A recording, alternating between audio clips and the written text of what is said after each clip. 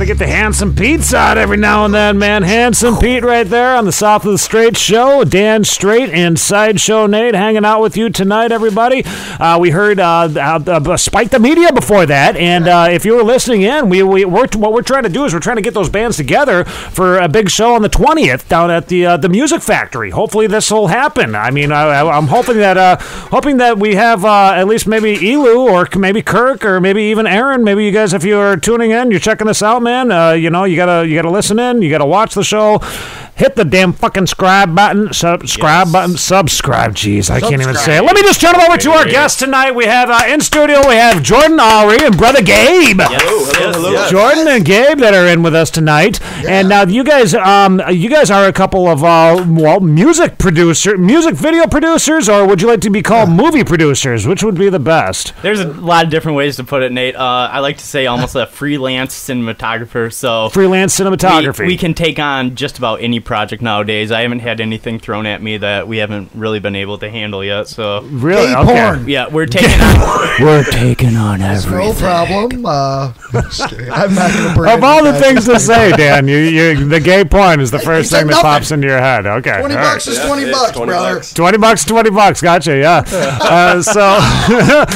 Now I got to ask you guys, how Jordan, where did you get the idea to do this? So was it? Sure. I mean, when did you start videotaping? What made you want to start recording things? What made you want to start producing videos? You know, I mean, Sure. where did that all begin? It's a great road. It's something I've been passionate about my whole entire life.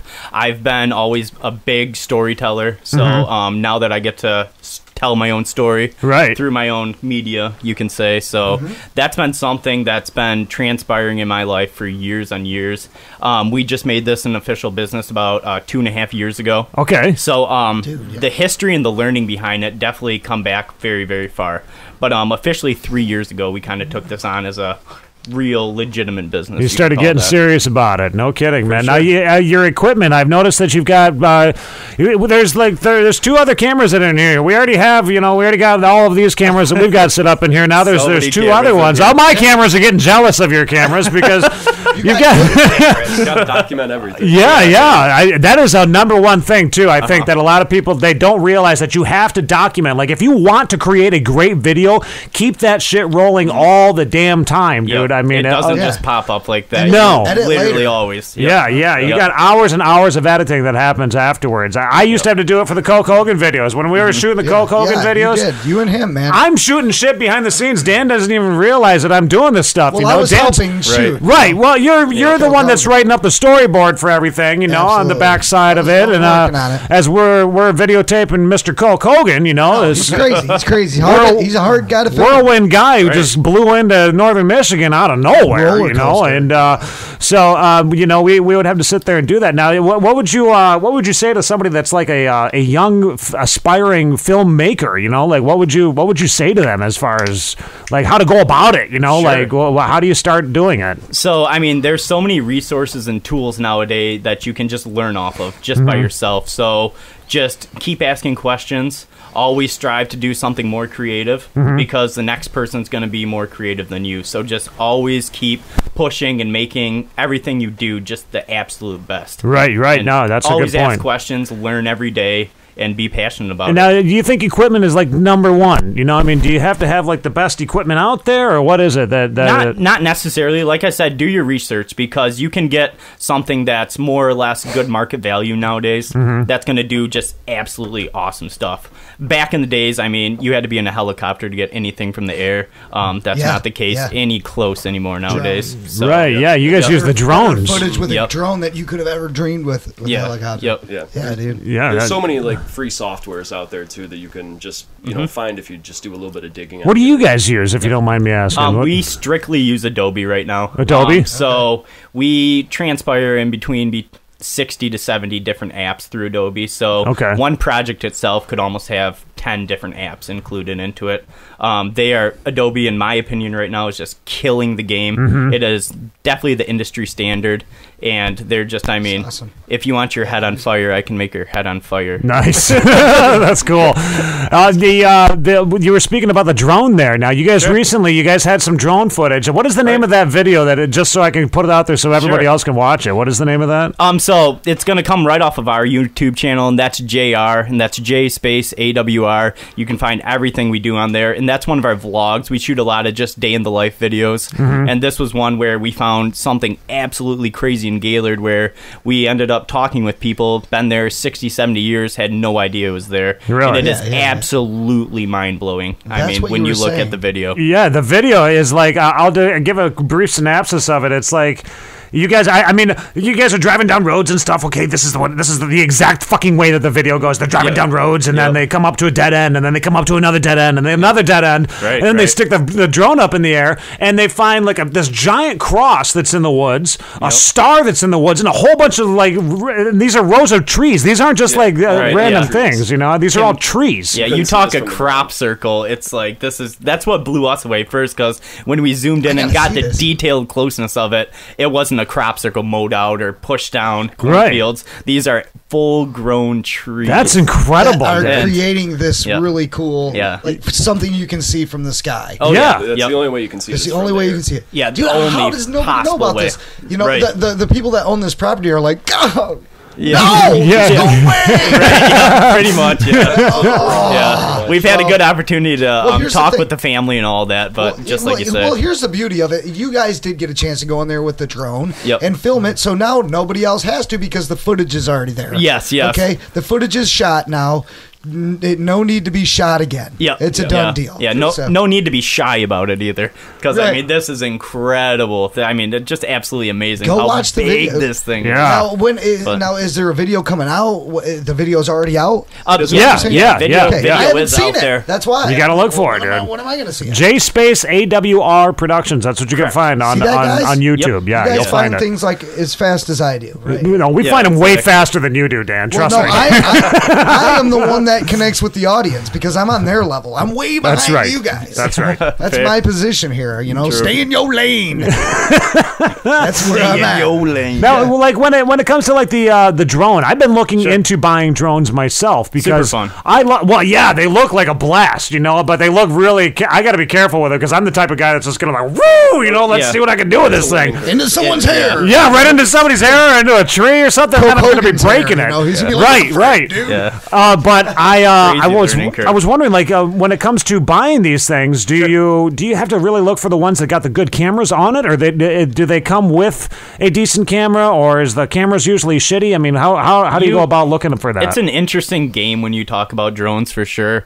You have to spend a very good amount of money if you want quality with it. Okay. There's so many toys out there, I want to call them, not equipment that you're going to use for something like this. Right. You can go anywhere from basically about $2,000 all the way up to $25,000, depending on what. We use two different ones that have self-gimbaled cameras on them, but you can buy things that can throw something like that big guy up there on it and then do the same thing. Really? But when I talk drones, I push DJI as the software. As the company, we haven't messed around with anybody else besides that.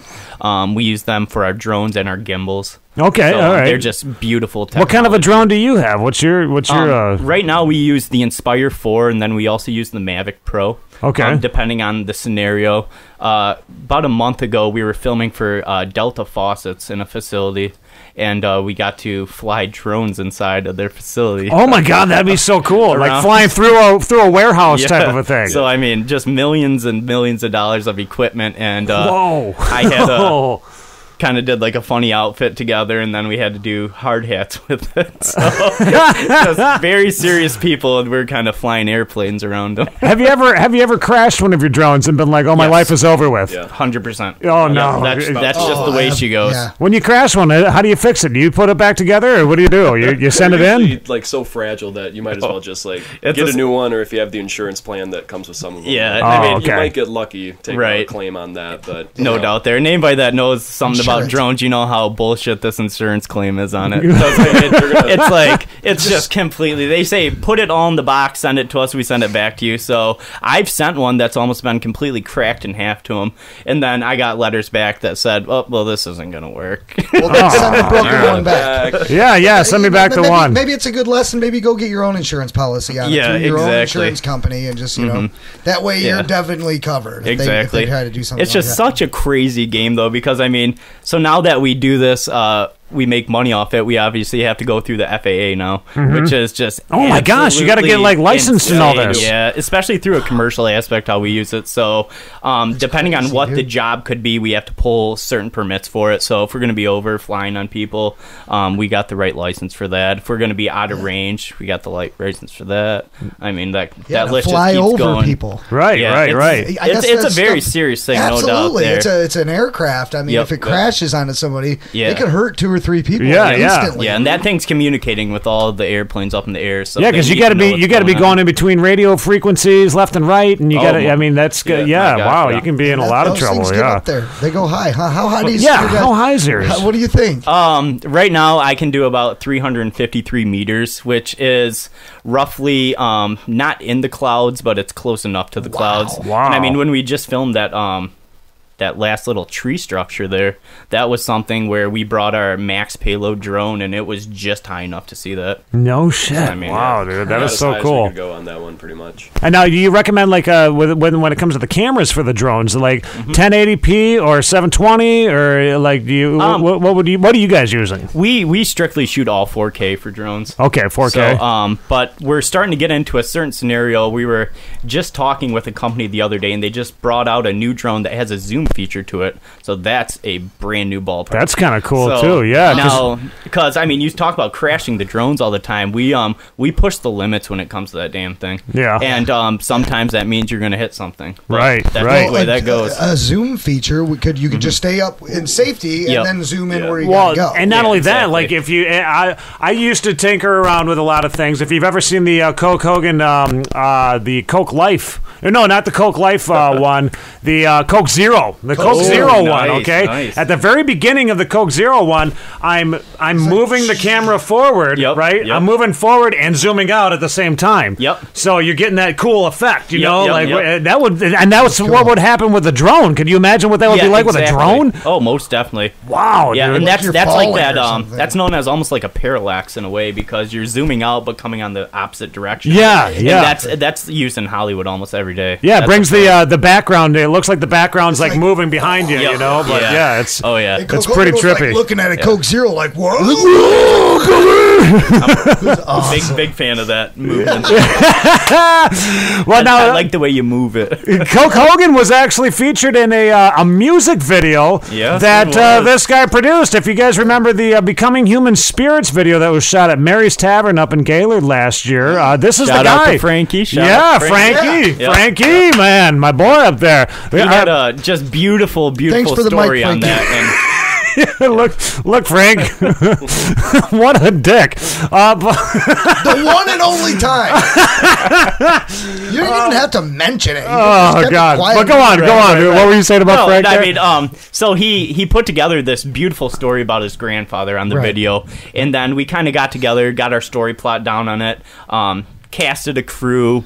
Got Adam Petrie there for sure. Yeah, the beast. Yep, he was the beast. It was a very Tim Burton expressed film that we kind of messed around on that. You guys propelled him to superstardom. Yes, we did. We did. We had to push and push with that, but once we got that fear out of him, that was good. It was. Because he was the biggest guy in the whole bar. I mean, and that was the rule, was we needed to get the biggest guy in the bar, and he was kind of cagey at first. I noticed too. Yeah, it was like, let's bring the beast out of Adam Petrie. Yes. And the next thing you know, now he's a superstar on YouTube. He's just a fucking amazing superstar on YouTube. People walk up to him in Gaylord all the time, like, or about Petoskey, and they're like, "Hey, aren't you that guy?" And he's like, "Why, yes, I am." You know, and struts it around, man. He's something else. And he wears women's perfume. Nice. That's a great touch. Well, no, he said because women buy perfume because they like it. They like the smell of it. So if he wears it, he can attract more women. So that's the way to do it. We're doing it all wrong. Yeah, you got to put a business plan together and copyright that. I'm telling you. Now, how long did it take you to produce the Becoming Human video?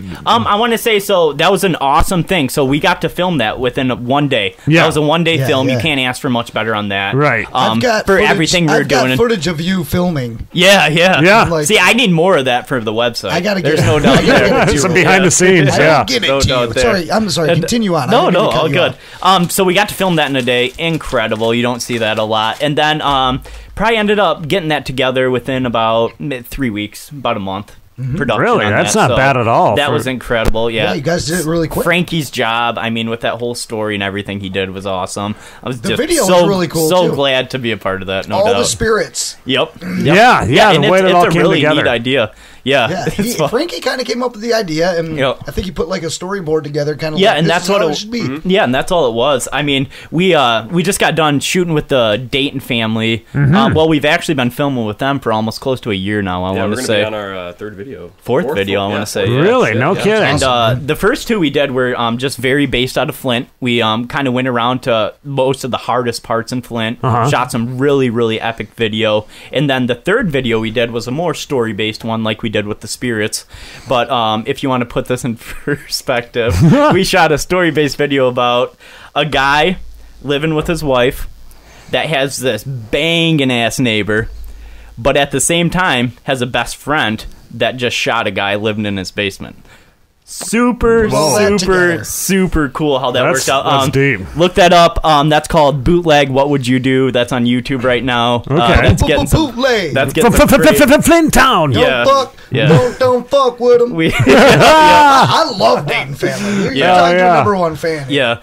That was some incredible stuff. We go down there, and I mean, we're very family based with them now. So we got this huge group of people we mess around with. And I remember the first time we went down there, and I was kind of just looking it all up, seeing what we were dealing with, and I was just like, holy shit. This guy's filmed with Tupac.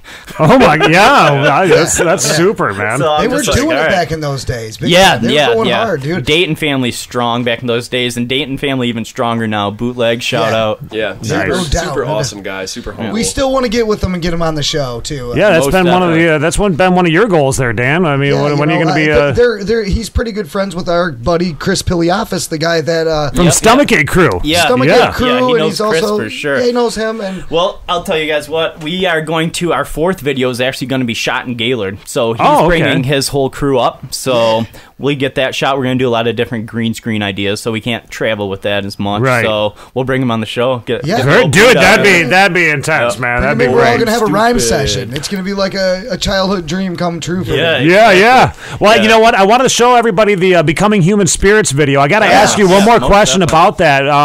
Now, I had so many other questions too that I wanted to ask, but we're running short on time. All good. Now, what was the most difficult part of shooting Becoming Human Spirits?